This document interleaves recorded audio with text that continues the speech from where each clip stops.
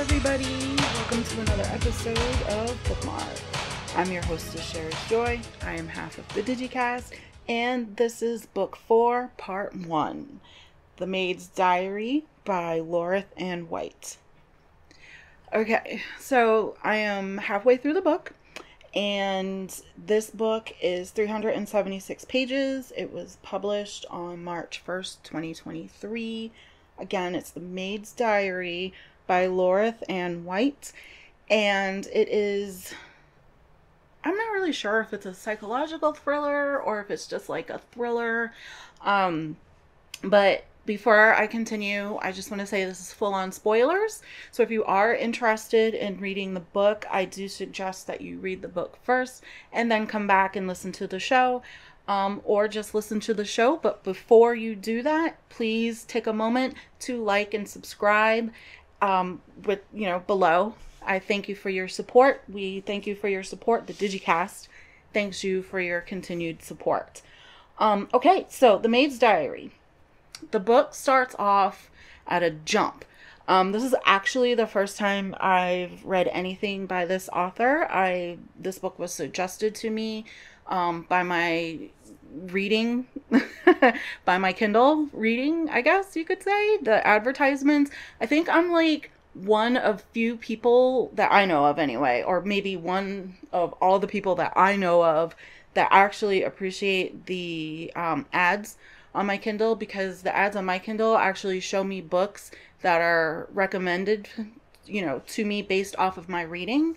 Now, I'm not sure if that happens because I've been reading for so long, I've had it for so long, or if it just is a coincidence, but I appreciate the ads because it does give me an idea of what I want to read next or what I want to add to my reading list. And I do have a reading list that I am working on.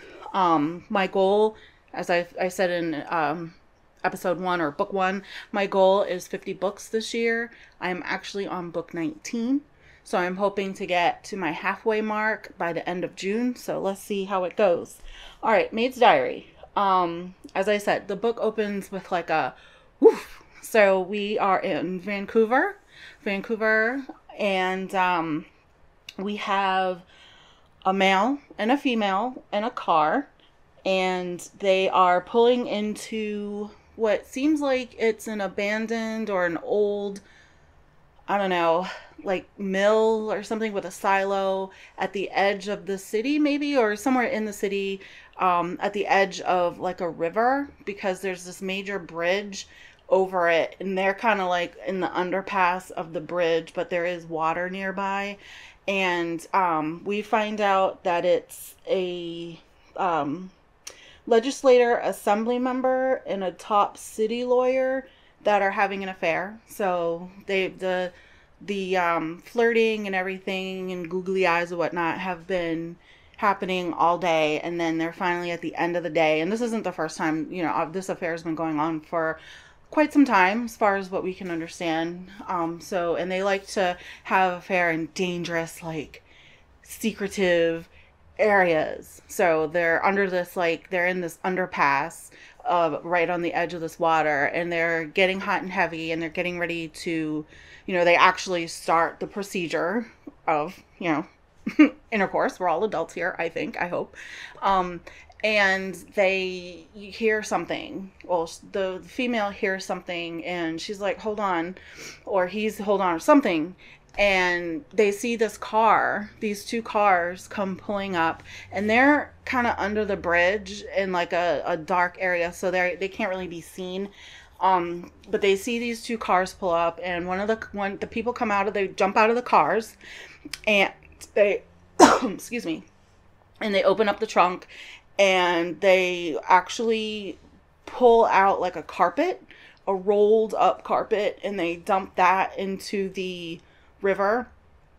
And actually I'm sorry, I'm confusing info, and I apologize. They don't open the trunk. They open the car, and they pull out a rolled up carpet, and they dump that in the river. And then they take one of the cars that they were driving, which is a yellow Subaru Crosstrek, and they they put that in neutral, and then they, you know, do their thing and they push that into the river. So these two people have witnessed that, and they're not saying a single solitary word, because if they are caught, they feel like they'll be killed. So they're quiet and they keep still until the scene, you know, ends, and they drive off.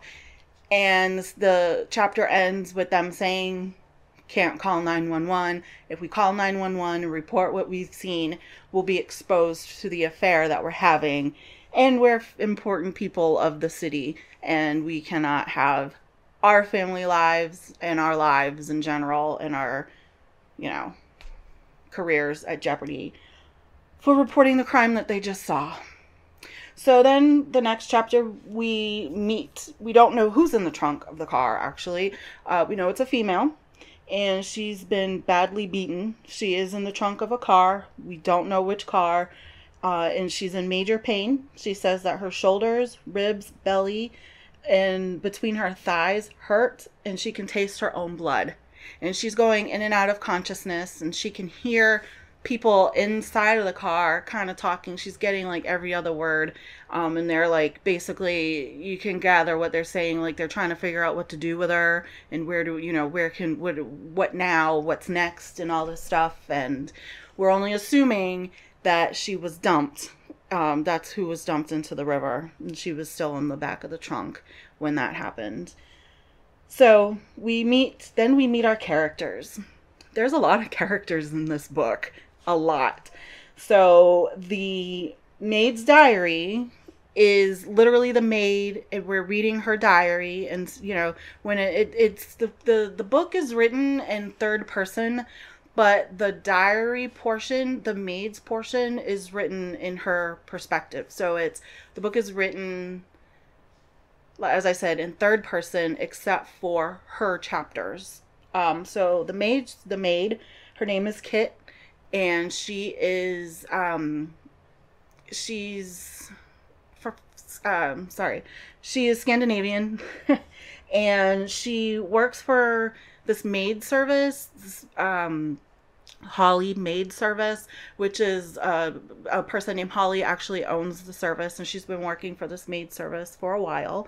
We learned that Kit, her car is the yellow Subaru Crosstrek, and it has the insignia on the side, Holly Maids. And she, she goes from house to house cleaning and stuff. That's what she does. That's what she enjoys doing.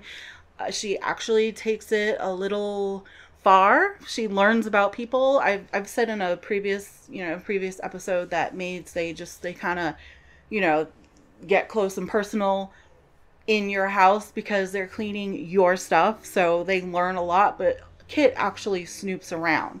She enjoys trying on people's clothes and pretending that she's, them for the time that she's there, and she really, really gets into some risky things. And her best friend's name is Boone, and he tells her that she's reckless and she's getting out of control and she needs to stop, but she can't help it. It's in her nature to be nosy. So this car that, this murder that we're assuming is a murder, the cars got dumped or whatever. It is Halloween night 2019. And we then meet Beulah Brown. Beulah Brown is she's in a wheelchair. She's confined to a wheelchair. She owns her home, and she is confined to the top floor of her, I don't know, townhouse, condo, apartment building, whole house. So she's she's confined to the top floor of her house, basically. And her house is across the street from what they call the glass house. And the glass house is where something brutal started. So Miss Beulah, she is, her son lives with her. Her son's name is Horton. And Beulah is nosy. I mean, there's really no other way to say it. She even has binoculars. Now, she has a killer, no pun, view of, from her room, where she actually has a kitchenette and everything in her room. But she has a killer view of the neighborhood, or at least her street, and of the river and the bridge. that I talked about earlier. So she actually sees, she sees Kit come and go enough to the point whereas Kit knows to look up to the window and wave and say hi to her and all this other stuff. So she's very much in the window a lot, very, very often. We don't really know how old she is. She has cancer. We don't know how old she is, and we don't know how long she has, but she's there. So she witnesses, well, she goes to sleep, and she doesn't really witness, but she goes to sleep and she wakes up to these, like, to a scream. And she's like, oh my gosh, what's going on? So she, somehow gets herself together to go to, her wheelchair. She gets her wheelchair and she's able to wheel over to the window with her binoculars. And she doesn't really see much from what we know at this point. She just calls 911 and she says that something's going on. The next day, November 1st, 2019, the police come and they go to the glass house and they find what looks like a murder scene. I mean, it's a crime scene at this point because there is no actual murder, that they can tell, or there aren't any bodies, I should say. So outside of the glass house, they find a bouquet of flowers and a pie from flowers from like a mom and pop shop and a pie from a mom and pop shop type place that, specializes in pies. Kind of like Only. And then they go inside and there's just blood everywhere. In the bedroom, they said it's the worst crime scene they've seen. The blood is on the ceiling, on the walls, soaked into the mattress, on the floor. They find a sneaker, a white sneaker with a pink stripe, which we know from reading that Kit wears that with her uniform. She wears those sneakers, a pair of like blue pants with a drawstring, and a pink polo of some sort. And so they also find a note with the flowers. It says, thanks for everything, or it has a little note on there, and then it says from Daisy. And the note, we don't really understand what it means as of yet. And it just says from Daisy, and that's all that they find. So the police want to talk to Miss Beulah to find out what she actually saw. So the police officer is a detective. It's a team of detectives. We meet Mallory, and her partner is is Benoit, Detective Benoit, who is not from here. He's from Africa, and he speaks Swahili, and he is interesting. They go over to the house and they knock on the door, and Horton answers, and he's kind of like the gatekeeper. Oh, my mom is always calling the police. They come and nothing ever happens. Usually it's a cat, or, it's somebody walking their dog, or, she saw somebody steal somebody's car or try to steal somebody's car, and it was just somebody fumbling with their keys. So she's like calling 911, the police, all the time because she's always in the window and she's always seeing things. But this time it's like actually a crime. So they explain to him, like, I need to talk to your mother because this is an actual crime that we found. So she knows something.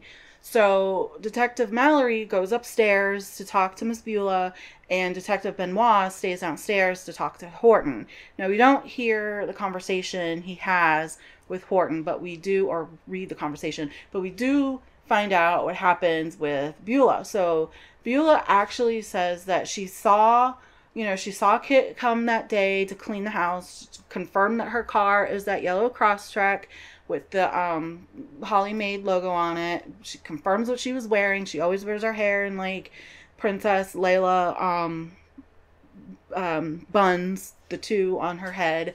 And she actually saw the couple, this Daisy and her husband, which I haven't explained them yet, but she actually sees them two show up to the house with the flowers and the pie.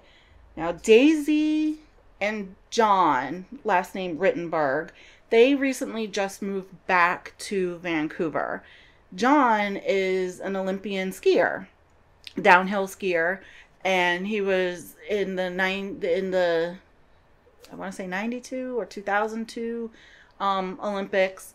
And since then, he's very, very famous. He's known for his speed. And since then, he's been running resorts.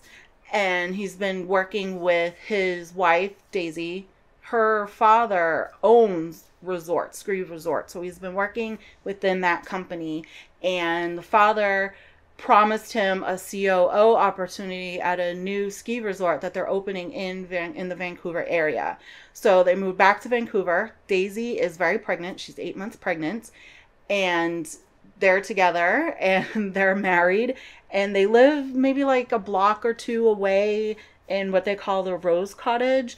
Now, they are friends, or at least Daisy is friends with the owners of the Glass House. The Glass House owners are Vanessa and Gerudo, and Vanessa is also pregnant.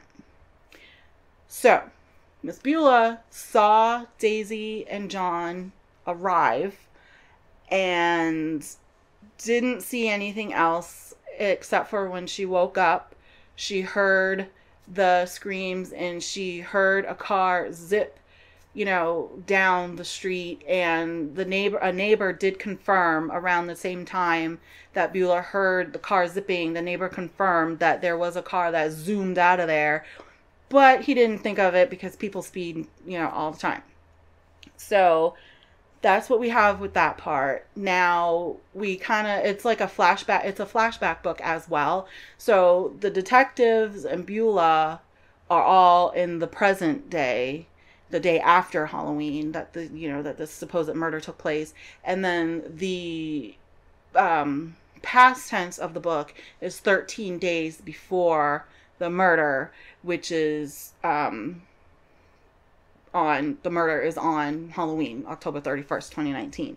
So we're going back and forth.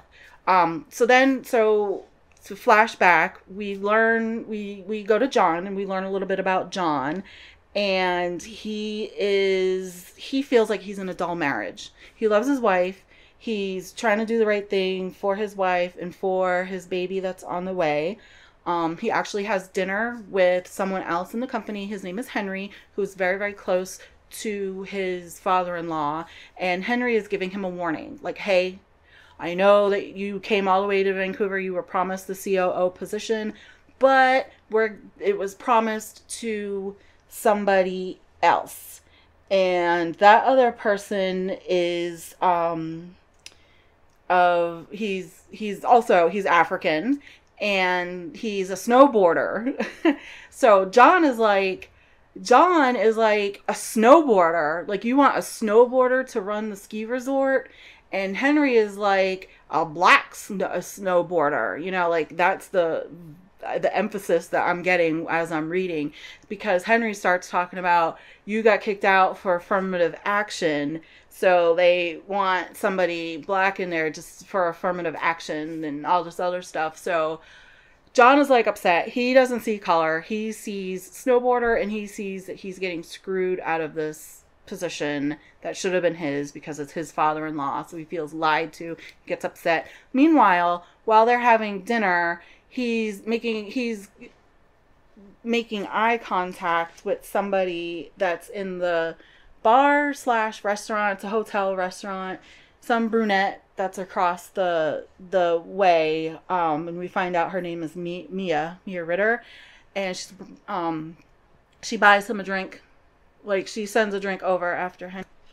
Right, so after Henry leaves, like, he's talking about how intriguing this woman is. So after Henry leaves, he's like super like infuriated, and this woman sends him over a drink of what he was already drinking, and he makes eye contact with her. He's like, do you want to sit with me? She's like, no.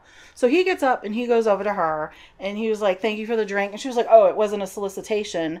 You looked familiar, and then I realized who you were. You're John Rittenberg. You're the skier from the Olympics. You're the famous Olympian known for speed, and I admired you, all through high school or college or whatever. And she ends up, she's a banker, and he's like more intrigued with her. They have this conversation, and you can tell that they're attracted to one another, but he wants to do the right thing. His wife is calling, Daisy's calling, and he ignores the call like twice. Then finally on the third time, you know, she's like, all right, I should get going. I have an early morning, so I'm going to go. And he was like, no, just wait a few minutes. She's like, no, I really need to go. So she starts to leave. He answers his wife, and he's like, yeah, I'll be home. The guy, he lies to his wife. He says, just when I was leaving, the guys from work came by and they wanted me to stay, and they kind of convinced me to stay. I'll be home soon. Hangs up with her, and then he runs out of the restaurant bar, and he finds her, and she, you know, she's like around the corner. She's gone. So he goes back in, and he notices to pay the tab, and the waitress is like, oh, your tab has been taken care of. And he's like, by who? And then she says, by the woman who bought you the drink. Took care of the whole tab, even the steak meal that he had with Henry. The whole entire tab was taken care of.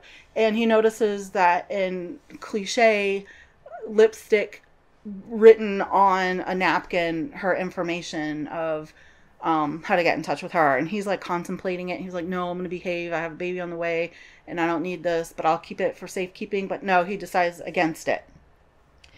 Little does he know, he's actually being watched.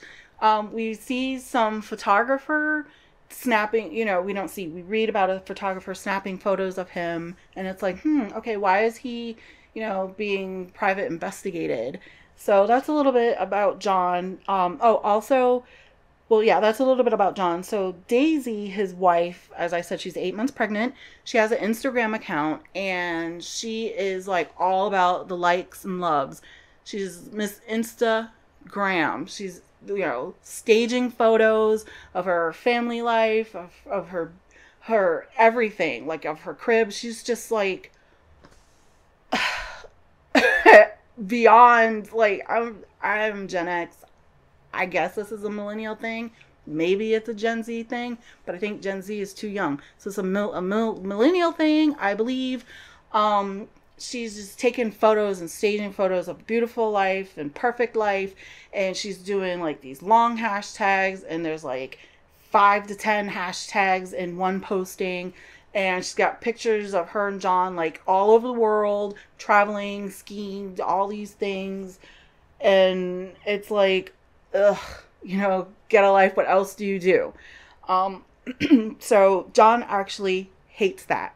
He thinks that, you know, she's flaunting too much, giving too much information, because apparently they had a stalker a couple of years ago, before they moved to Vancouver. And so now she's still at the Instagram thing, doing the Insta thing and hashtagging this and hashtagging that. So John is really upset. He doesn't like it because he's like, anybody, you know, we could be stalked again. This can happen again. You need to cut it out. And then he also thinks that she's leading a fake life with him. Like, she makes a beautiful dinner for him, place setting and everything. And he's like, you didn't do this for me. You did this for Instagram. And she hesitates, and he's like, see, and then he gets up and walks away. So he's upset about that. But also what Daisy isn't saying is that she is being stalked. She's getting these notes, left inside of her car, left on her car, sent to her. So, you know, a photograph sent to her, text messages of Chucky with, you know, the knife, and die, Daisy, die, fake Daisy, you know, and your baby's gonna die, baby, die. And it's like, oh my God, like, what in the world? So she's freaked out, but she's not telling John. And it's like, okay, why are you not telling your husband? Who knows? And then we get to Vanessa and Hurto. Hurto. I'm gonna say Hurto or Hurto. Maybe it's Hurto. I don't know. Vanessa, pregnant, very pregnant. We are not sure how far along she is, but she's very, very pregnant. As I said, they're the glass house owners. Vanessa and Daisy meet for lunch at this, you know, cafe. And of course, Daisy's Instagramming it away. And I guess Vanessa loses track of time because her husband comes in. Hurdo comes in and grabs her and is like, did you forget? Like, he is upset. You forgot about our appointment. He literally grabs her and is like, we need to go. And she's like, oh, Hurdo, this is my friend Daisy. Daisy, this is my husband Hurdo. And it was like, nice to meet you. Let's go. And they leave, and Daisy's like dumbfounded, like, what was that? So later Daisy tells her husband, is like, you know, they have something going on. Seems like he's a little controlling. I want you to meet them. I kind of want you to see this for yourself. Let's have dinner with them. And then that's where I guess that's when they have dinner at the glass house. We haven't really gotten to the filler of that yet because we're still 13 days. So it is my prediction that that's, you know, the dinner that they have at the glass house and where all the bad things happen. And then back to the maid. So the maid snoops around. She actually ends up being a cleaner at the Rittenberg house. And she's like freaked out when she realizes where she is. She's like, she sees his like big photos on the wall, murals or whatever on the wall of him. She's like, oh my God, it's John Rittenberg. And she like freezes, and then she starts having like a panic attack, and she immediately wants to call Holly and say, I can't clean this house. But then she's like, I can get through this. I can clean this house. And she's like thinking about her therapy sessions, and she's going through the motions of calming herself down. She's like, I can do this. And also it'll be good because I can snoop. So she has an Instagram account as well, but her Instagram account is a fake account. She's faking all her stuff. She's taking pictures with her and her best friend Boone and like love life with her best friend and just, you know, making shit up. And so she's snooping around the house and she finds the baby room. What is it called? The nursery. And she's like, she takes a picture in front of the nursery expecting, you know, as if it's her baby. So she's like really fake in that way, but she calls it her fake Instagram account and she knows what she's doing.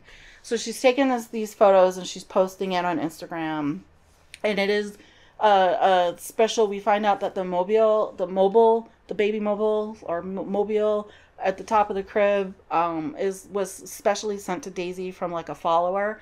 And here we go with Kit taking the pictures in front of it, posting it and stuff. So I'm assuming that's going to come back and haunt her. But she actually is able to get into John's computer because he left it open. Not password protected or anything like that. It's just open. So she finds out, like, she downloads his what's it called? His date book, basically, his calendar, and she can follow him everywhere he goes. So she knows where he's going to be at every exact moment. Next thing we know, she finds an article about a woman who accused him of rape. So she contacts this woman, and her name is Casey, and she's like, hey, this happened to me too. And, you know, I believe you. I believe your story. And I know that you had a baby.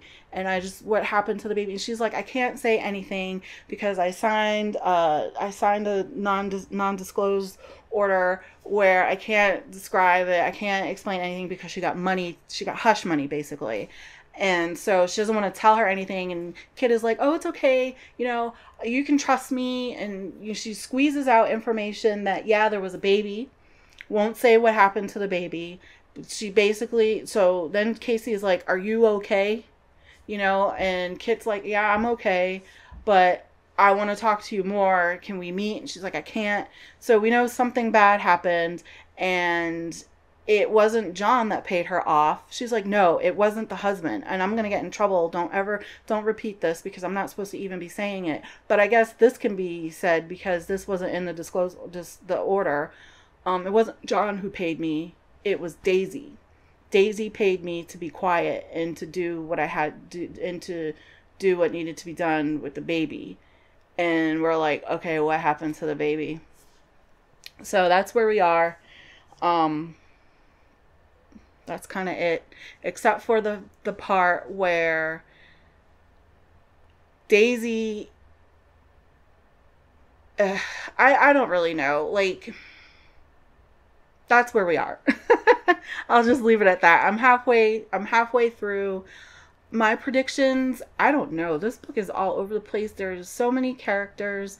So I don't really have a prediction per se at this moment, except for I think that the maid was in the trunk of the car that got dumped. And I think one of the pregnant women, maybe Daisy, was wrapped in the carpet. But who knows, because the police do go to see John present day, and John is like all messed up. He's got scratches on him. He's tired. He's totally drunk. And they're like the police are wanting to talk to him because they find out that there is a connection with them and the glass house owners. And he doesn't want to talk to them. And they're like, well, where's your wife? Can we talk to Daisy? And he's like, she's gone. I haven't talked to her. She's gone. She left me. And we're like, what? And so they're like really prying. Benoit and Mallory are really prying to try to get information. He's like, I'm not giving you any more information. I told you she's gone. I'm not telling you anything else. They don't believe him. And, he slams the door. He basically says, if you need anything else, you need to contact my lawyer or get a warrant or whatever. And he slams the door in their face. So they go over to the car. But his car is an Audi, and his car has mud on the license plate, and it looks dirty. So they're taking photos of it. I guess it's, on public property. So they're taking photos of it and stuff. And they think that something weird is happening. Something's going on. So I think John had something to do with his wife's disappearance. I do not think she left. I think she's dead. I think maybe Vanessa. I think Herto did something to Vanessa. I don't know enough about them. Like, we don't really know anything about them except for that one scene. So this could go anyway, but I do think the maid is dead. And I think that the maid is stalking Daisy, or Daisy is sending the stalking stuff to herself for self-pity. And someone's lying. And I think it's both of them, the maid and Daisy. And I think this Cassie girl, I think that she comes back into play. And it could go, she could be playing the revenge part. I don't know. Who knows? So we'll find out in the second part of the book, The Maid's Diary by Loreth Anne White.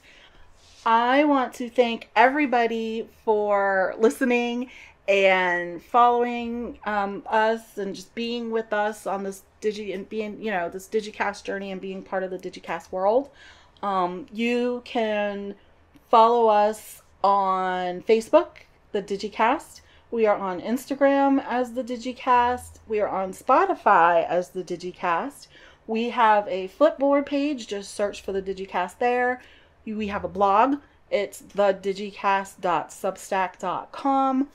You can also, if you use the link in the description to our Amazon affiliate page, you can see all the awesome things that we like, and you can check that out. But please follow us, subscribe to us, and like this video and others on YouTube. We are the DigiKast 1. We truly appreciate your follows, your likes, your subscriptions, your recommendations, and just sharing our information, our page with your friends and family. And again, thank you for listening. This is book 4, part 1 of The Maid's Diary by Loreth Anne White. I am your hostess, SherrysJoy, half of the DigiKast. And until part 2, love the world.